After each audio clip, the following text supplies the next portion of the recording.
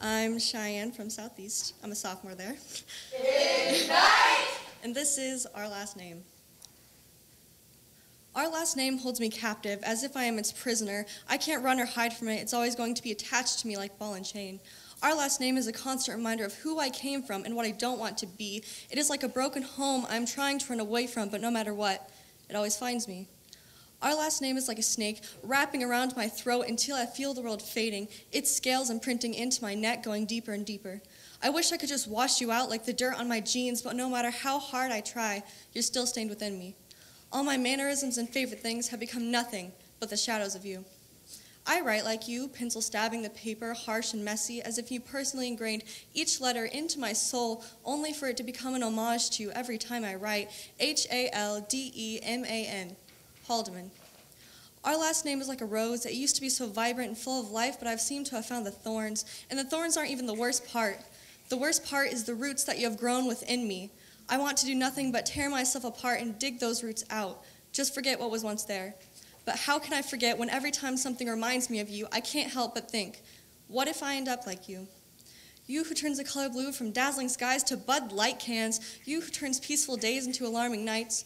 You who screams like a crow, so angry and dark. But worst of all, you who turns names from sweet to detrimental.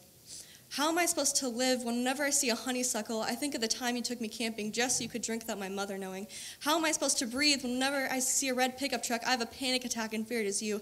How is my heart supposed to beat when I see a happy child with a happy family and a happy father? How can I not be jealous of that? Am I allowed to be jealous of that? Am I allowed to hate you but miss you at the same time?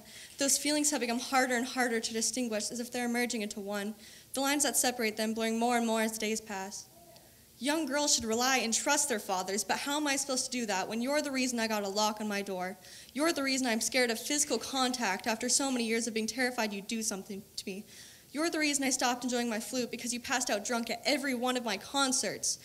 You know, that does something to a kid, knowing that their father cares more about his next drink than his daughter's first band concert, or her safety, or even her innocence.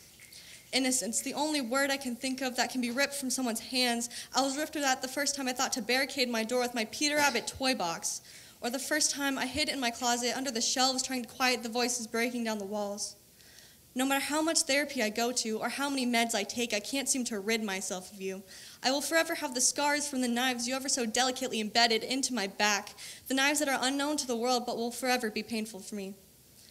Our last name is comforting yet damaging at the same time, and it leaves me to wonder, am I comforted by the damage, or am I damaged by the comfort?